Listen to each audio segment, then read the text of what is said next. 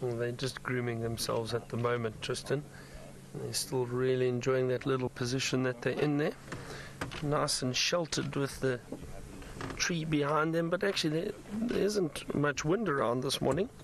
Not like last night. It's definitely died down completely. So they're very comfortable where they are.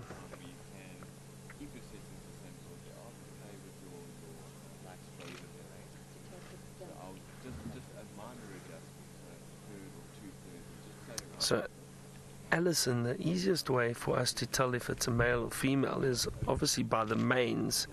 The males have got manes around their necks or on their heads, the big older males especially. The females don't have that. Now, in a pile like this, it is difficult to sometimes distinguish between each individual.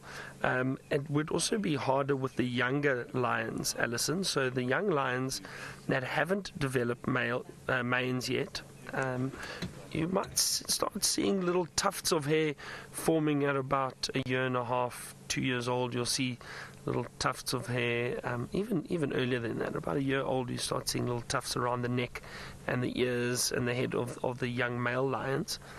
But as you said, in a pile of lions like this, it's not always easy to see the youngsters, which are male and female. That does look like a young male, actually, that little one over there.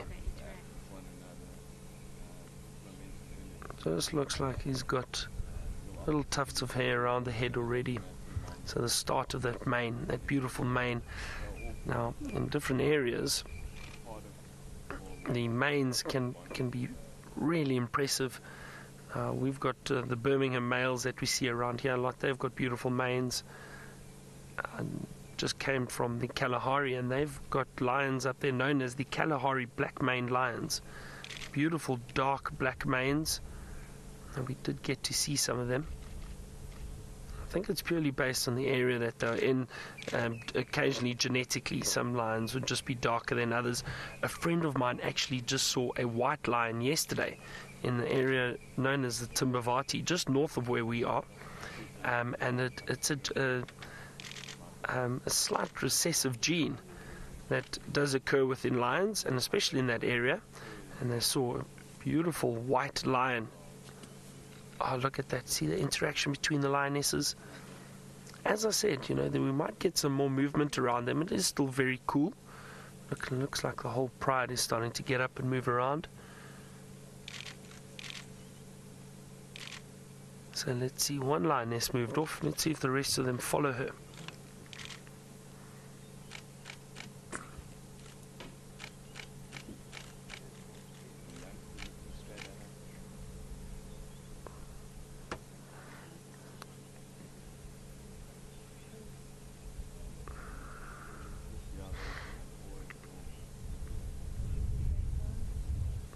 You can see that interaction, that those lions constantly grooming one another, those two lionesses right at the back there. You can see they were lying very close to each other. Now, Siberia Zumi, you asked if I've ever seen a lioness that has a mane. And I have actually, Siberia Zumi. There's a lioness that was quite well known in Botswana, in the Delta. And this lioness, we don't know what it is. Again, genetics or testosterone levels and that. But this lioness actually did grow a mane, and I did see her once on safari about 2-3 years ago. We did see this lioness. It is really, really unusual. I've never seen or heard of a lioness in this area, in this Kruger area, with a mane. But I wouldn't be surprised if it has happened in the past somewhere. But yes, in Botswana there was a lioness. I think there were actually 2 of them over the last 10 years. I think there's been 2 lionesses that have been seen in that area with manes. Now that obviously has caused confusion before with the other male lions that have come into the area. They see this big lion and they immediately think it's potential competition until they pick up on the scent, and then they realize it's a female. But I think she did get into quite a few scraps until the males realized that it was indeed a female and not another male.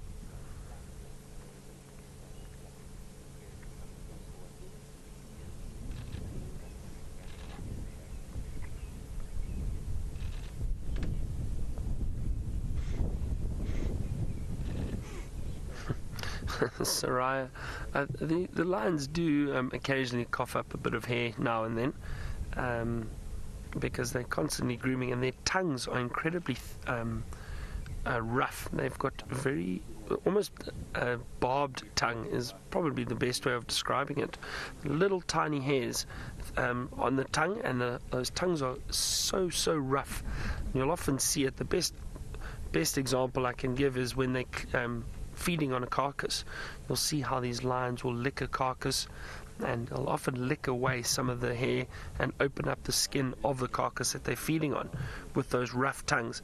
Now that, when they're grooming themselves, will also obviously then result in them pulling a lot of hair off themselves. So yes, they do cough up some hair from time to time, and occasionally you'll also see a lot of hair in their dung.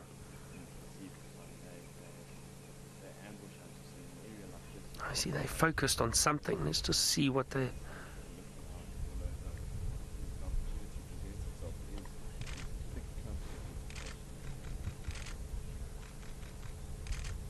Little one nearer asked how many lionesses I can see now. Now, 1, 2, 3, 4.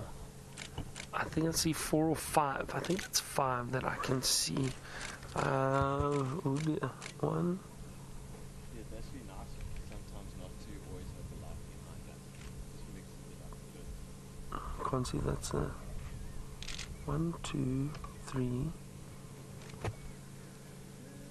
4. I think it's 4 that I can see. Fergs, can you see any others? Big lionesses. Now again, with this pile of lions, it makes it a bit difficult, but... I get 5. Have you got 5 too? Okay, so... yeah, I think it's 5 lionesses.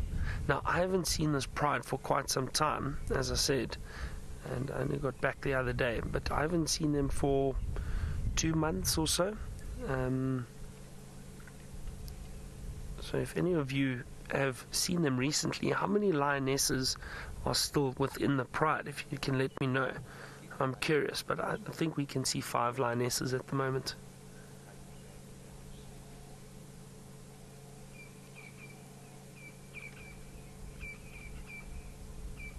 And I think that's right with the Nkuhuma pride.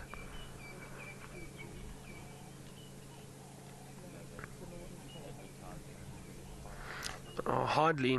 Lions would probably hunt any time of the day, and I say that because they are very opportunistic. Oh, look at that big yawn. Yawning is often a sign that they could potentially start moving around. Let's see if the others follow. So hardly. Lions, as I said, will hunt any time during the day or night.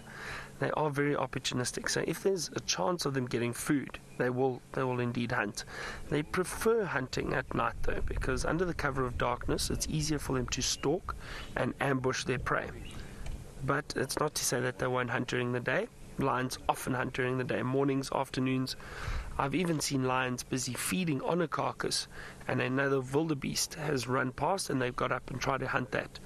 So if the opportunity is there, they will take it, because they don't know when their next meal is going to be. So it all depends if the conditions are right. Are they able to stalk?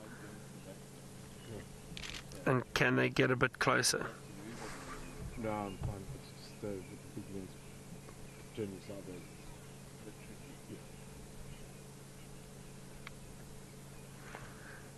So Siberia Zumi, thank you. So there's the 5 lionesses in the pride, and then 7 youngsters, 7 cubs. So we have definitely seen 5 lionesses here. Well, both Fergs and I counted 5, so I hope we didn't make a mistake. That's the maximum I can count. And we'll see if we can count. We'll see if we can count some of the cubs. Now, while I do that, let's head back to Tristan, who's at a dam, and see if there's anything in the water.